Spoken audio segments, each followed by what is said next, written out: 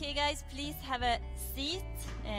Now we have a woman with impact who's gonna talk to us, and Katarina Mannheimer. Yes. She has a beautiful title for this speaking point. Where my heart belongs. Yes. You're welcome. Thank you. Thank you. Thank you.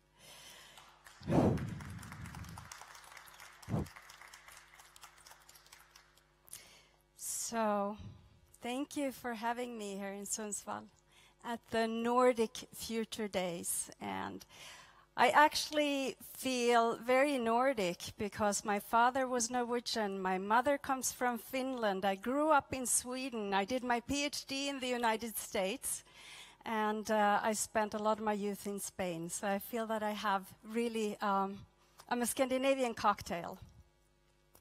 So, and also my fiancé lives here in Sundsvall, so I spend a lot of time here. And I am here to speak about the art of developing consciousness.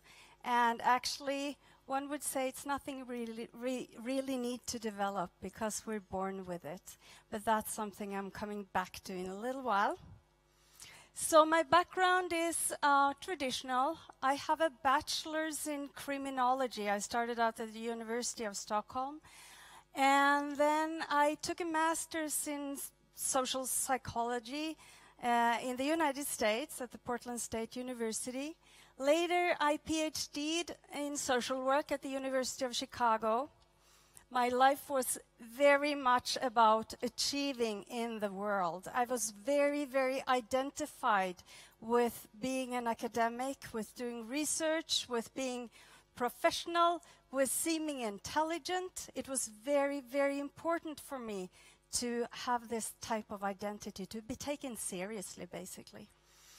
And I worked for 8 years as a university lecturer at the School of Social Work, University of Stockholm. I taught psychology, and I taught research methodology, among other things. And I had never really had any clinical practice, so I wanted to learn how to become a therapist as well. Due to a very deep personal crisis, I understood that knowing a lot of psychological theory did not do the trick. I completely crashed, which made me embark on a very deep therapeutical journey for myself. I was in therapy for 10 years.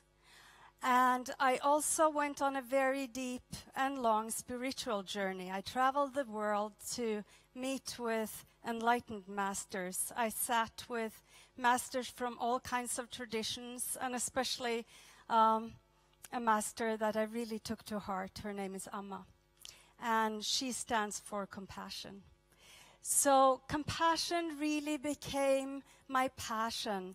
And also, you see, I also work today, I back up a little bit and say today I work as a therapist. I do work with hypnosis and I work with deep meditations, and I really want to help people heal. That's really my passion. So, I have been very fascinated, both for myself and as in my profession, with the question of what makes us break and what helps us repair ourselves if we do break, what makes us whole again, and what makes us live up to our full potential, what makes us thrive.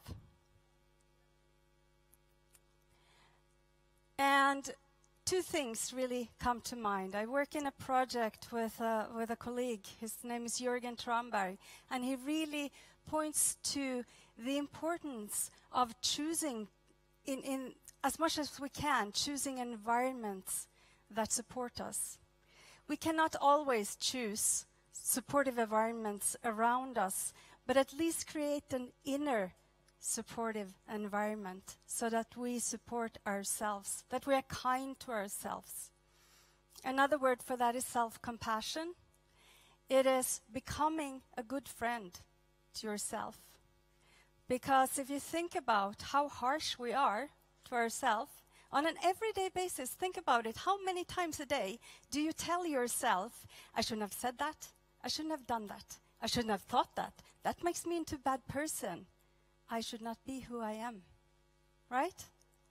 So if we were as mean to our friends as we are to ourselves, we would probably be considered to be psychopaths or something along those lines, right? That's how bad it is.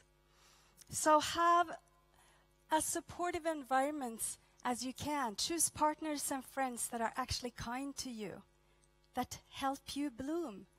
Because being with people that are open to us actually helps us relax. Our nervous system relaxes.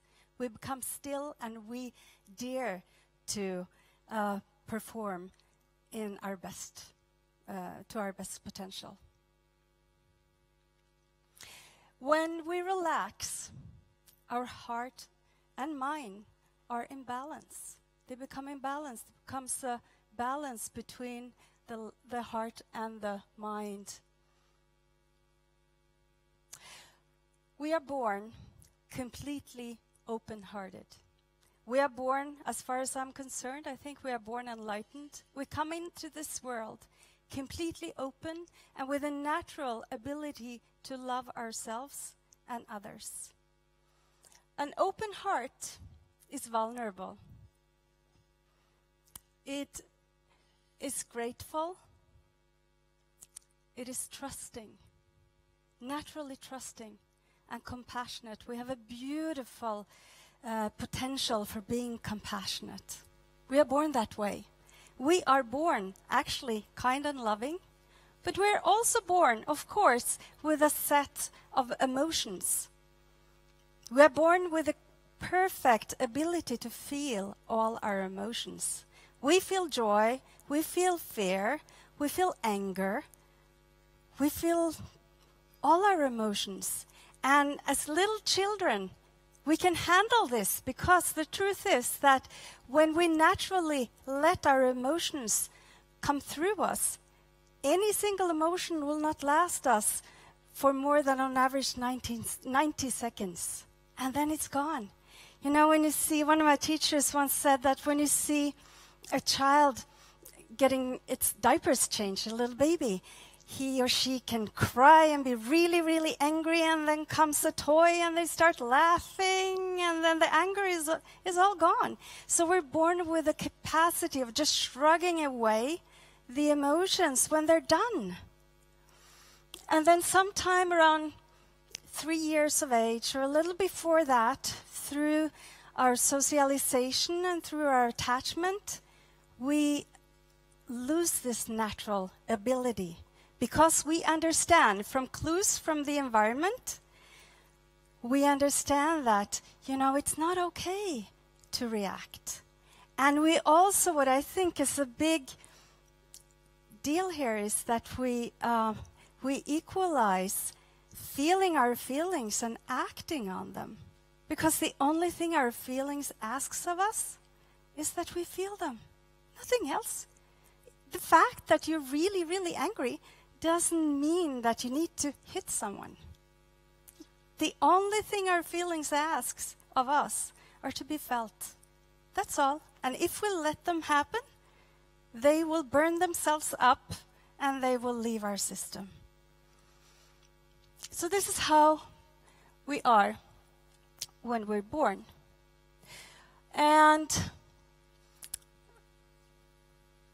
I believe this is from my studies, what I have been looking at from both a psychological and a more spiritual, philosophical viewpoint, is that I think we are born with something that's called a soul. We can define it however we want, but it's part of us that is, just like we've talked about today, we're all united, right? There's something that unites all of us. We are not separated. And we're also born with a core personality, you know, just like puppies. Some of us are a little more outgoing, some of us are a little shyer, some of us are a little more aggressive, others more laid back. This is how we come into the world. That's basically genetics. And we're also born with a very open heart, like I said, that is vulnerable and compassionate and trusting and and humble in a way, just feeling, just being. We just are, and we don't judge our feelings when we're little kids. We just feel them. And then sometime around 1.5 to 3 years of age, we start developing this thing that is called an ego. It has different definitions, but I call it the ego. And the ego is actually a quasi-persona that we develop in order to make ourselves as different as possible from this, who we really are.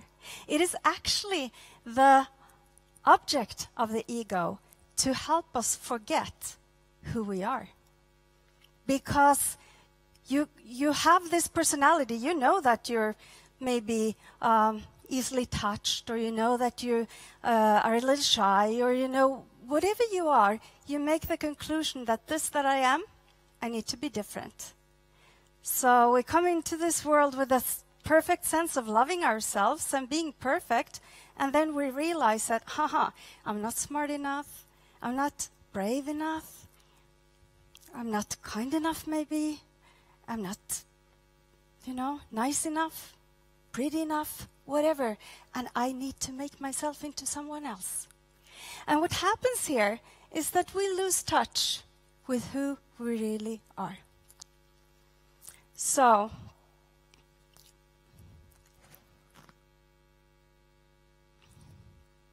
my passion and my quest, both in my own life and also in my work, is to really ask the question, who are you? We need to know who we are in order to have a genuine relationship with ourselves. And we cannot have a genuine relationship to ourselves if we don't know exactly what's going on. And like we heard earlier today, is you can call them bugs, or you can call them negative habits, but we need to embrace all of what we are to be able to know, who am I dealing with here? And what do I need, like my fiancé often says, what do I need tone up and what do I need tone down in my behavior? And if I pretend that I don't have any of those things going on inside of me, I will not be able to deal with them. And sometimes I make the comparison to a computer, you have this wastebasket on your computer. And you have some kind of reaction, and as soon as your reaction comes up, you put it in that wastebasket without even looking at it. And when that wastebasket becomes so full of trash that you've never looked at, your computer becomes slower. And it might even crash. So if we dare to go into that trash basket and read the documents, throw away the maps we don't need, and keep the ones that we do need, that is actually a good way to live life. Just have no secrets about yourself to yourself. Have a genuine, honest relationship with who you really are and all parts of it. There's nothing to be ashamed of. We're just humans, and make the best of it. So we need to learn how to accept ourselves and how to be nice and kind to ourselves, at least as nice and kind as we are to others. And that is really, if we want to create a better world, we can't escape from ourselves. It has to start with this, like, her name is Maria Katarina from Norway too. You have to start with yourself. That's where it all starts. And your true personality harbors, actually, your real power and potential. Just like an actor, if you're playing a role, you're not as convincing as if you are your real self. It is very hard to be as convincing. So where you find your true power is always from the genuine core of your authentic self, of who you really are. And we are all unique, like we talked about earlier today too. All of us are unique, so find and allow for your uniqueness. Don't try to be someone else. If you have a talent for something, use that talent. That is your gift to the world. That's where you can contribute. If you're good at drawing, as far as you know, just try to use it. Don't tell yourself, I shouldn't be good at drawing, I should do maths instead.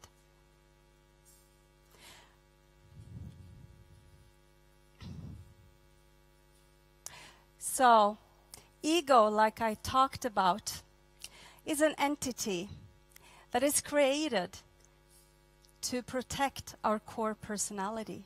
Because an open heart is vulnerable, and an open heart feels that it needs protection.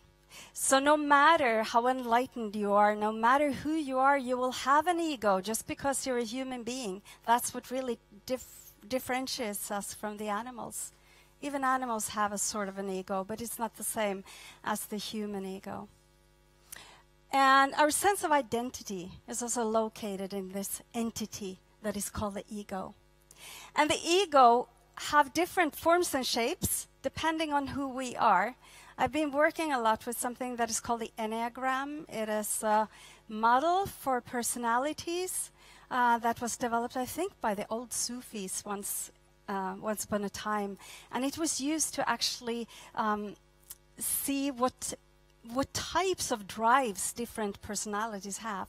And certain personalities are more approval-seeking, others are more safety-seeking, and others are more control-seeking. And there's a really beautiful system that there's a lot of it on the internet too. You can Google it, the Enneagram. It's being Stanford University has done some beautiful research on it as well. So I have looked at how our ego actually doesn't mean, when we hear the word ego, we often think that it means that we're inflated. But the ego is also all the things you do to shrink yourself or to inflate yourself, to make yourself bigger or smaller, or to protect yourself. So it's everything you do to protect yourself from the world, or to survive in this world, or to get what you want, or to keep what you don't want to lose. So ego is not who you really are.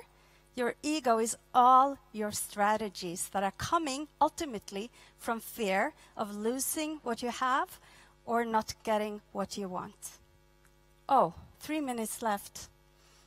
Okay, I actually often think of the ego. Now the brain has many different functions. You have your reptilian brain and you have your decisions that you made in the cortex. But I'm thinking of the ego actually as very similar to the left brain. Because our left brain always compares. It is analytical. It likes details. It's strategic. It likes control. It likes facts.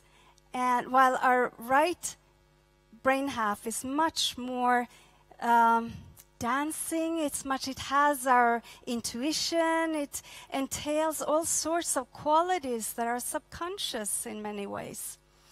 And it's also a much more creating and loving part of ourselves. And when these two parts of us become unbalanced, we become much more afraid. Because if we focus too much in the left side of the brain, we become much more fear-driven. And a few years ago, I wrote a book.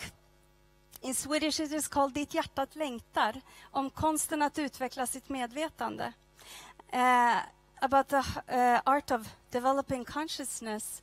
I started writing the book just completely from my creativity. I just wrote the core of this book in 3 weeks without even thinking a thought. I was sitting in my pajamas in my favorite chair, and I basically didn't go out. And after 3 weeks, I looked at this book and I thought, shit, what did I do? 3 weeks, that's awesome. And then I thought, but I have to put some theory into this. So I went back into my psychological theories and I looked at research, and I wanted to give this some kind of credibility. And I moved into a much more fearful part of myself that, do I really know what I'm saying here? Is this really true? Does research prove that this is true or not? Can I really say this? And in the end, I felt that I had a book that was written half of it with a left brain and half of it with a right brain. But it is actually a book that ties together psychological theory, my own journey, Therapy on the Spiritual Journey. So, and it is for sale here for 150 kroners. It's being translated to English now, but not done until the summer. So, anyway, here, I believe we create our future through our thoughts and through our actions. And what you believe about yourself deep, deep down, what you deep down believe about yourself will decide every choice you make. It will decide what friends you choose, what school you choose, what education, what work you choose, what environments you think that you belong in. So I believe to create a better future and a better world, the responsibility we all have to take is to make ourselves acquaint, to know who we really are, what we are afraid of, and what we think about ourselves deep, deep down. That is our responsibility. Not keep that a secret. And if it is a lie, which it often is, it is often a lie that drives us. You know, deep down we think we're not good enough, and that's pretty much universal, that we think we're not good enough. If we can do away with that lie, we will become so much more compassionate. We will become so much more loving to ourselves and others, and we will not feel the need to put anyone down in order to feel that we're okay. That need will disappear. So, together we can co-create a better world, but it starts with actually being kind and loving and open-hearted with yourself. Be a good friend to yourself, and you will be so wonderful to be around for others as well. And just like we said earlier here, that you cannot give what you don't have, like Maria Katarina said. And if you don't love yourself, if you don't accept yourself, if you're not compassionate with yourself, it's very difficult to be that to others too. So that is really our responsibility. And I wanted to say in the end here, because I looked at what has happened here today, it's so beautiful. We've been speaking about creating a human-friendly society, and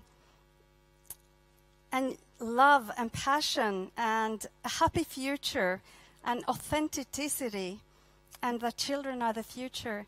And when children come into this world, they don't have this ego package that we, at least of my generation, most of us have created a really, really, challenging ego. So if we can help our children to not develop this backpack, we will be able to really create a beautiful world. So, thank you.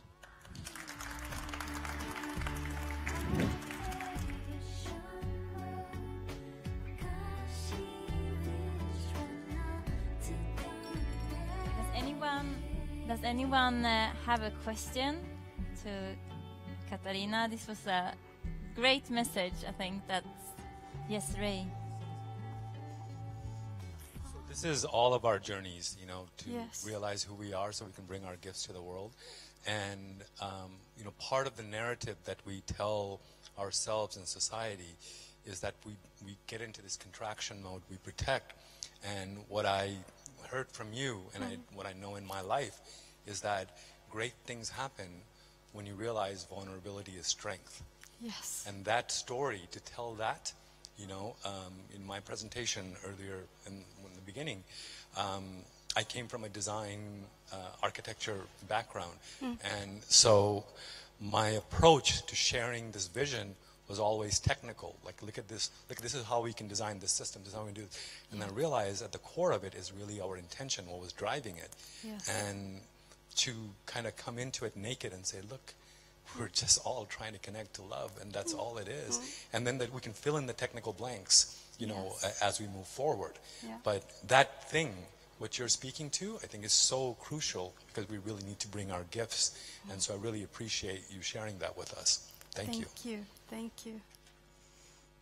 Anyone else has a comment or a question? It could be, you could share something as well. I feel it's more like a sharing moment. As well. So you don't only have to ask questions. No. Yes, Jody.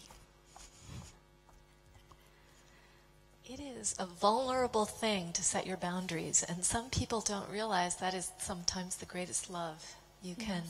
And it's natural to some people. It has never been natural to me. And as a result, and particularly as a woman, it is hard to set your boundaries, and so you overdo it, or you... So that's my journey. I'm learning how to set boundaries in ways that empower myself, but empower others. I'm not very good at it.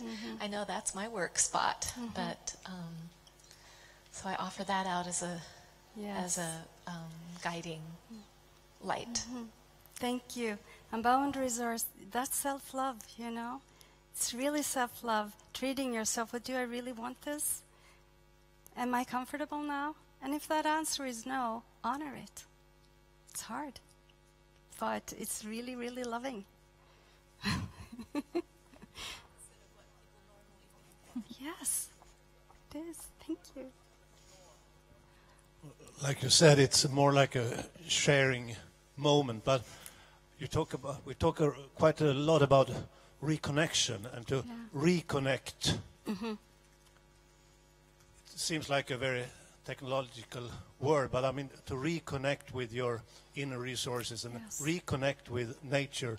I think one of the key things is not to think, not to act, just react. I think that's what the little baby is doing, not thinking so much, just react to be part of nature. And then just, I have a favorite quote that Jan Eliasson, our former foreign minister and deputy UN guy, said, without passion, nothing happens. And we have heard quite a lot of nerds today. But without compassion, wrong things happen. Yes, that is so true. Thank you. That's very right. Both to ourselves and to others. Yeah. Yes, anyone else? Thank you so much.